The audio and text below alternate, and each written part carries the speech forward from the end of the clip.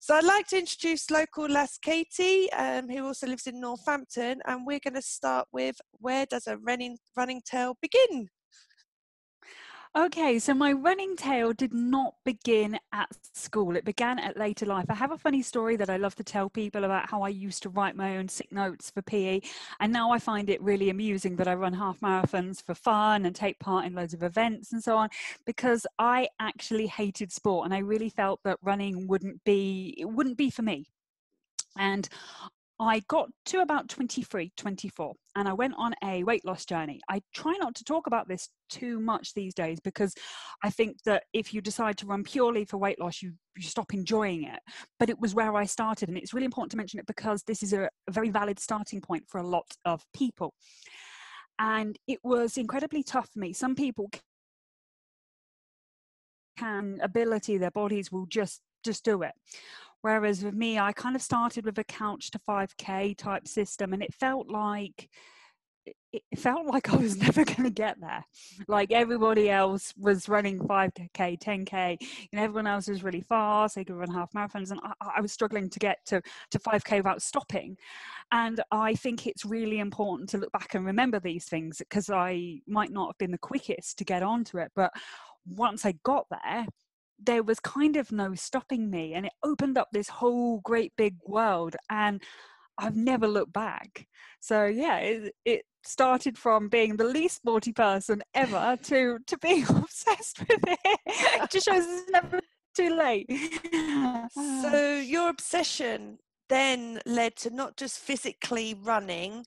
Do you, Marshall, before we go on to the other stuff that you've expanded to, do you support running clubs? Do you, races, or are you just a runner? Well, I personally don't think I do enough. Now, I have marshalled before, and it was the most fun thing ever. I marshalled on a couple of obstacle race course runs and handing out sweets and encouraging people over obstacles and so on, because that's something I went on to do. I haven't done one for a couple of years now, but I got really into that scene. And I think it's the most incredibly exciting and rewarding people, because I love encouraging people, and I know how it feels that somebody just saying you're doing great actually makes a lot of difference. And I really strongly feel that I don't do enough. I really wanted to marshal at parkrun, but because of this extraordinary year, I haven't got around to do that. And that's not an excuse. I need to get around to do it. When it comes to running clubs, I've never joined a running club. Actually, I'd quite like to come and meet your gang and come and run with people, because I don't do it enough. And I think that the social element of running is really, really nice. And I think it's really important. And I think the reason I haven't, and I'm going to be really honest here, is because I've always had quite a lot of anxiety about how I would fit into a running club. Would I be quick enough? You're not the Would first I to say the right it. thing? It's such a common thing, could I keep up with people, or would we get along, or well, if I need to go pee in a bush, all this sort of stuff. I'm sorry, I just say what comes off into my mind. No, this is good. We all think it. We all think it, and so on. And I think it's never too late to sit back and go, you know what, why am I not doing these things? And rather than just thinking about it, I'm going to do it, because it's good to be social. So then take us to the next journey then, because you're not just a runner. When did the next level go? Was it the blog? Was it the podcast? You have expanded. Please share your journey, how you went beyond not just being a runner, but sharing with others. Okay, so it's a bit of a story, so I'll try and compress it for you.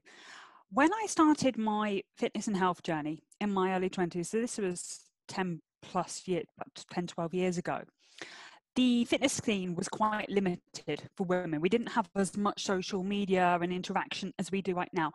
And I found from running that I really liked, I got into climbing. And I started taking climbing quite seriously. I took on some really big alpine routes and some pretty serious stuff. And I used running as a way to get fitter and fitter.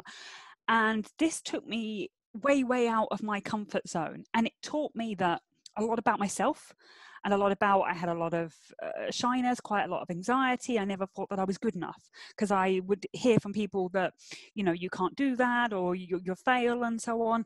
And that was, it taught me that you're so much capable than you think you are. I think a lot of us think we're set to the limitations that we have inside our heads. And I just went on some really amazing journeys and some really amazing life-changing adventures. And I'm so thankful for that, that incredible experience. And I got to about 27, 28, and I was really lonely. I was just working, saving up to go on trips and so on. And I had a really, really teeny, like, actually, I think what I'm doing is quite interesting. Hopefully I will get the little space on the internet and I would start a blog. And back then blogs were quite small. We still didn't have Instagram. I think it was probably just coming in. Sorry. Can I just stop you there? Sorry. Twitter was so much smaller. We didn't have things Sorry. like TikTok or anything. So, Katie, sorry. The sound that my internet, end has gone a bit unstable. I don't know what's going on, but when you said, like, I can't hear you. Oh, sorry. Can you hear me now? Hear me now? I can hear you. Yeah. Sorry. Oh, that's good. The bit before it went crackly was, you said that it was up to the point when you went, as if you went to say tiny, and then I didn't hear after that what you said. Yeah, okay. Do you know where I meant? Yeah, sure. Picks up there. Yeah, I think I know what you meant. Yeah, I think. Sorry about this. I don't know what's going. Zoom and headsets. It's just like, oh. But we can edit. Edit is our friend. Okay, sure. If you need anything, you just shout me. I'll be here to help. Where my blog first started, it was really tiny and I didn't know what I was doing. And the whole blogging community was really very, very small. And it started as a way to document some of my adventures and share some of the things I was doing. I had absolutely no expectations from it. And gradually more people started reading. I started connecting with more people, which was really exciting. And I started to build a little community of people that I would speak to on a regular basis. And that felt really special, actually. And it was really enjoyable. And then the health scene kind of started taking off quite a lot online. And what really excited me about it is we had an opportunity to give real voices a talk. I'm not saying that these people at the top aren't real voices. They are, and they're relevant. But I think that it's incredibly helpful and interesting to see a really diverse mix of people. And blogging enabled me to encourage it. Yeah, it's great, isn't it? Because I like seeing so many different abilities, ages, weights, races. You know, I want to hear your story. And it just gradually kind of, I say, got bigger and bigger. I spent a lot of time and a lot of energy on it. And it really acted as an amazing motivator. I met my best friend on Twitter. I met like a community of people that I could do things with locally, and it felt really special. I then got into obstacle racing. I then started running longer distances.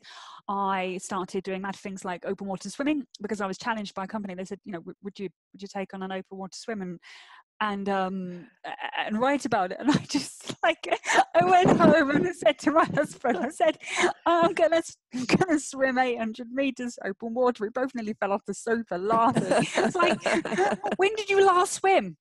I don't know. Things I do them because I can't do them, and I'm not scared about being a beginner. And I think if anyone takes one thing from that, like, please don't be scared. Please, if it goes from running 5k to 10k, or going for a swim, or going to parkrun, or whatever it is, or picking up a kettlebell that really frightens you, have a go. It's really okay to be a beginner. And I just kept kind of expanding and so on. Sometimes it's really hard. Sometimes it's, you know, we get caught up in this little bubble of comparison. And I think, you know, it is a highlight reel. It looks like everyone's doing really great all the time and everyone's just brilliant. Reality is sometimes it's just like, you know, don't worry guys, I suck today and this is just fine. And I started the podcast it's very, very recent when lockdown started, and I felt really terrified about this. But I wanted a chance to talk rather than write, because I appreciated that not everyone wants to sit down and read a podcast. Some people like to walk and listen and so on. And I wanted to share some stories, perhaps a little bit more intimately, because sometimes I think the spoken word can be, I think writing, if you're an incredible writer, can be, excuse me, I'm gonna. Okay, sorry, we'll sorry. edit that bit. We'll edit that We'll say bit. I'm slash of water. I'm so sorry. Yeah, I do beg your pardon. No, that's Very fine. rude about me. And I'll have I a cup just of wanted, tea. yeah, have a cup of tea, my friend. Go for it. I just wanted to, I wanted to try something different. Again, I go back to the whole thing of, I've never done this before. And you think, well, am I going to be rubbish? Is anyone going to listen? And I just try and apply that to as many different areas of my life as possible. But I notice on the blog you do focus a hell of a lot on mental health. What's the feedback? And obviously it helps you a lot, and you know, when you write it. I think it's so therapeutic, and I think it's so important. And I think running and my mental health really come together very well. I've had a lot of struggles, and I feel very strongly about sharing stories with people. And that's why I try and point out that things are highlight reels. I like talking about when I feel quite low, but I try and come up with more positive ways of dealing with it and share that story with other people. I feel very strongly about male mental health as well. I think that I have a real problem with the whole kind of man up concept. I think it's really important as humans. We normalize talking about not always feeling great and not always feeling positive. And I think that lockdown, for example, has been a really tough time. I was going to mention that. We've spent so much time with ourselves and our thoughts, and sometimes we have to unpack these boxes that we don't necessarily want to unpack. You know, we have to think about things that we might struggle with, and there are so many different layers to that. Like, I talk about blogging as positively as I can, but the reason I didn't want to focus hugely on weight loss being the reason why I started running, because I had a lot of mental health issues surrounding food as well. And I think that is, I think it's hard to deny that there are a lot of disorders in people that do use social media on a regular basis and so on. You know, I think a lot of us kind of get that fear of comparison and feel like we have to keep up with people, and we do things that perhaps aren't the healthiest. And I had a kind of, it's been a long, expansive journey, and I like to talk about it, people, because I don't want to, I'm flawed. I'm a human. I'm imperfect, and sometimes my brain is really glitchy, and I can't help it. It's just how it is, guys. So yeah. So how are you finding COVID at the moment and those around you? Like, do you feel, I know from myself, I've been, as you might know, the strong one in the sense that the group to think, okay, I'll treat this, I'll bring my positivity of my personality out and help people in the ways that I can by having fun. You know, I fancy dress, I, you know, dance and in the street, you know, do running around the block. What sort of things have you done in COVID that's, because you are a very bubbly personality, you do the blogging, you do the podcast, have you used that, have you intensified that? Sorry, that's the right question I should ask you. Have you intensified it during the COVID lockdown? Yeah. Now, before I get started, can I just say I love your fancy dress and stuff like that. I think it's wonderful, and I think it's so heartwarming for people. Like, you are so important. So that is really special. I just wanted to note that because it's Thank you. Nuts. No, it's great. I love that. I love it. I feel like it's been an amazing opportunity, as I say, to unpack boxes. And when I started with the podcast, for example, it felt quite intimate, and it felt quite nice to be able to share some of those stories and us to have the time to take back and listen. And also, I took some time off the blog. I took a 2-week social media break, and it was the most enlightening thing I've done in a long, long time. And I recommend that if anyone feels like they're struggling, or perhaps they're not paying attention enough to things that really matter, or they need to refocus, because I think that some people, I had a real low at the beginning. I was really frightened. And taking a couple of weeks off gave me an opportunity to really refocus on positivity and some of the messages that I wanted to put forwards. And I just feel like it's been this incredible time for growth. And I think it's given us a really great time and opportunity to consider what's not serving us as well. And I decided to start, as I plan quite far in advance with my blog, and I've got quite a lot of stuff coming up. And when I was unpacking boxes of things, I started to realize what is making me happy and what's not making me happy. And being able to share those stories. Like yesterday, I sort of said, I woke up and I had this great big workout planned and so on, and my body just said no. And I was like, hey guys, I hope that you're not like me, but sometimes I have to give myself permission to say no. And it's really important for me to share those stories on social media and say, if you just had to slow down and you just had to step back and refocus on your family or refocus on what's important and so on, that's a really, really good thing. And I feel like I've done the best I can to keep my family and stuff and entertained. There's just myself, my husband and the cat here, and it's been quite lonely at times, but I think with video calling and this, that and the other, it's been a really lovely opportunity to try and keep each other upbeat. And I think it's not necessarily always a bad thing, but there are obviously loads of really awful things that have happened during this time. And I just think gratitude, huge gratitude. I'm healthy, I'm alive, my family are healthy, my friends are healthy. Life is so good. And I think if you learn that you've got everything, haven't you? Isn't it just fantastic? It's really that simple. So one point you did raise, and it is something that I feel, and it'd be good if that's one of your blogs as well, which I've learned as well amongst the runners in my group as well, and with, friends and family and work colleagues, that it is a good idea to have a break with social media, because I don't know about you, but I wouldn't be surprised if the increase of using Facebook, Instagram, Twitter has more than doubled, tripled, because that is the way that we've been able to communicate with our friends and family. But at the same time, seeing so much positivity can always have a negative effect. Yeah, I agree. And I think it's social media is incredible. And I think it's wonderful that we have this ability to have these platforms where we can talk to people, where we can meet people, where we can share, like you say, positivity, where we can keep in contact with the family and the people that we see as really important. And at the same time, I think also, I know I go back to the whole highlight reel over and over again. I think it highlighted the differences between people's lives, and I think that can be quite troublesome. Some people found it very, very easy.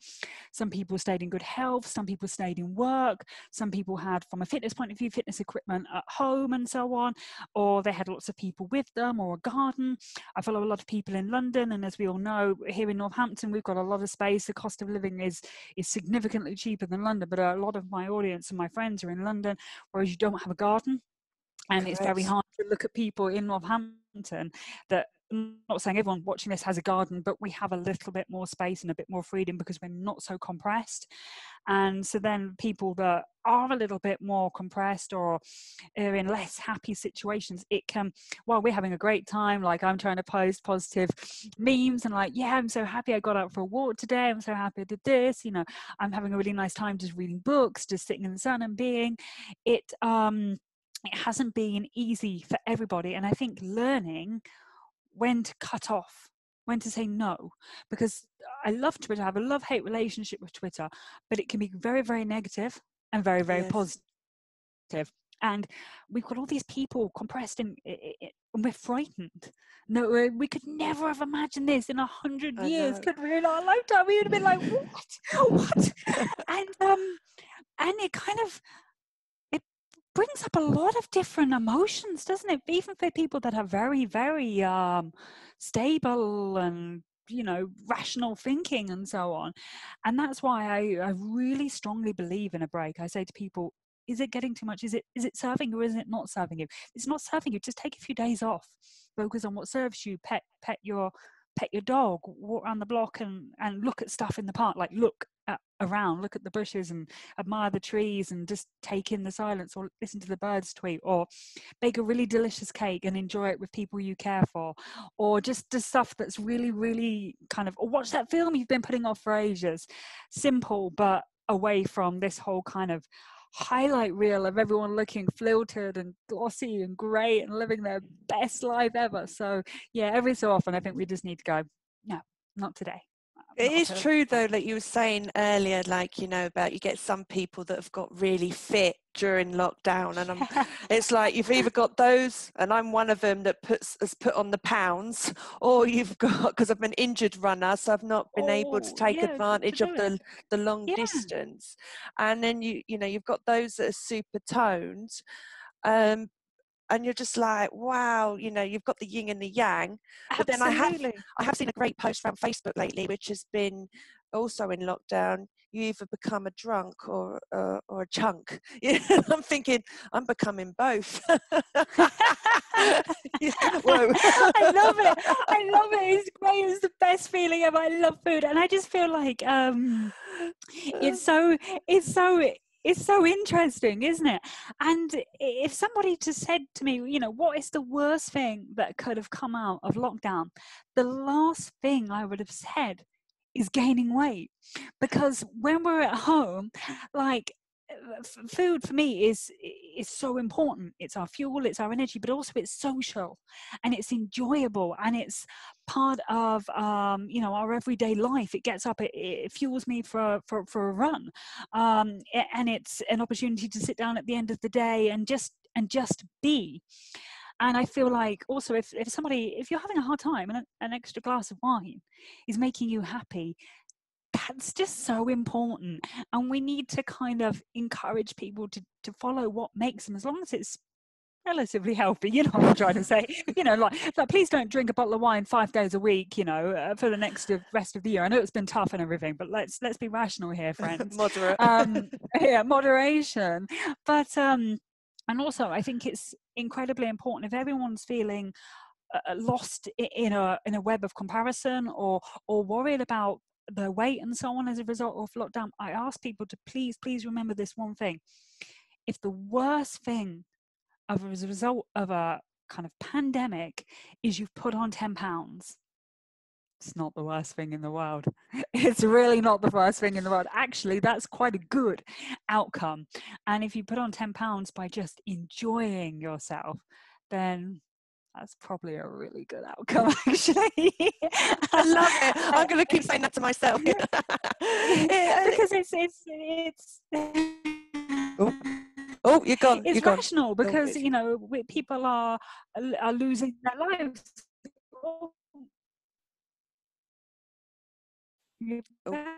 I'm back now. I'm back. So you said it was important. It was important. It's important to remember that it's rational, because some people have, you know, have lost their lives, have lost their loved ones, have been incredibly ill, and so on. And if you're, you know, you've been on furlough, we've been very lucky to be able to work from home, but I appreciate this hasn't been an option for everybody. Jobs we have to just be kind. As well. Jobs have been lost. You know, it's a really tough time, and we have to try and be kind to ourselves, because it is so extraordinary. And I think that it's hard, on the other hand, to watch people. Some people are thriving online, like you say. Some people have got super fit and have come out with like their 6-packs and stuff like that, and that's cool if that's thriving. But if you're having a hard time and, you know, you're eating a 6-pack of donuts, then eat the 6-pack of donuts. Stay healthy, be happy, you know, do the best you can. So yeah, mine's the big bar of dairy milk whole nuts. Sorry. It's just something so. It's the glossy purple packaging, isn't it? You just know, and you open it up, and the smell hits you, and you're like, yeah. I just love it. just as you described the package, the sound went, and I think that's perfect, because I think for the listener, they shouldn't really hear what attracts you to a chocolate bar. So I love it. So what's your, you know, as someone that does do running, and especially at the moment, you know, it is great for mental health if you have got your trainers and they're in the cupboard. What would you say to someone to get them on now, the benefits of even just walking, getting out there? I would say it's chasing the high, the endorphins. Now, people think that they have to run. Running doesn't work for everybody. It's not necessarily great for everybody's joints. It's not enjoyable for everybody. And therefore, I think if we take that element out there and you say to yourself, I'm going to have a go, I'm going to try starting it. If it doesn't work, I'm going to be really, really accepting of that and I'm going to walk instead. Or you want to balance the two. I think walking is incredible, as is running, because it's freedom. It's an opportunity to get outside, enjoy our surroundings. It's an opportunity to switch off. I find that when I'm outside and exercising, I don't think about mundane things. I think about creative stuff. And you're taking your foot off the gas. You're putting your foot onto a different pedal. And I actually have a lot of my most creative thoughts when I'm not sitting at home watching the telly or scrolling my phone, when I'm pottering around in the kitchen cooking, or I'm going for a 15-minute walk around the block. And I do just want to say, you can go out for 10, 15 minutes. You don't have to go out for hours. It might be that you have a big family, or that you're very busy, or that the weather's not good and so on. And I think people don't do it because they think, 10, 15 minutes, it's not worth it. It's totally worth it. It's really, really worth it. And that's really valid. And it's so important for us to keep sharing those messages with people. And also, if you find that things are getting too much, as I say, taking the foot off the pedal type thing, it's an opportunity to escape. You listen to a podcast, listen to some music, take someone you love, hold their hand and talk to them. And it just gives us an opportunity to escape the four walls. And you don't need an expensive pair of trainers to go for a walk or go for a run or anything like that. You don't need to be head to toe in lycra. You know, nobody's watching, nobody's judging you, and and just get out there and do you. And I really feel it's hard to go out for a walk or a run or a run walk or whatever you do, or a cycle ride, and come back and think, I feel really bad. Because I don't. No, I don't. True, I might true. think I'm running late for all the other things I'm meant to be fitting in, but I never feel like, that was a waste of time, because it wasn't. It was not a waste of time. And yeah, I just think it's really important to share that. Okay, and thanks for that. And to end the podcast, can you let us know what is the title of your blog so people can find it, and your title of your podcast? Okay, so my main blog and my social media is under Cake vs Scales. So Cake vs Scales, because it started off with my love of cake. You might have noticed I quite like food. And scales, it was because it started off with a little bit of fitness and weight loss. I put in the scales. If I was to go back and do it now, I would use the same term, but it's what people know. So, do you get that? I got that. Yeah. And my and my podcast is still very new, and I'm still kind of like nourishing it and working with it. And it's called "Am I Supposed to Say This?" Because sometimes I say things and I think, was I supposed to say that? Okay, I say that. I haven't been sued yet or offended anyone yet, so I think I'm doing okay. But who knows what will happen in the future? Well, you've heard it here, folks. It's the baby podcast. It's not offensive. It's just mad. Yeah. Hey. So, no, thanks for this, Katie. I'm going to just stop.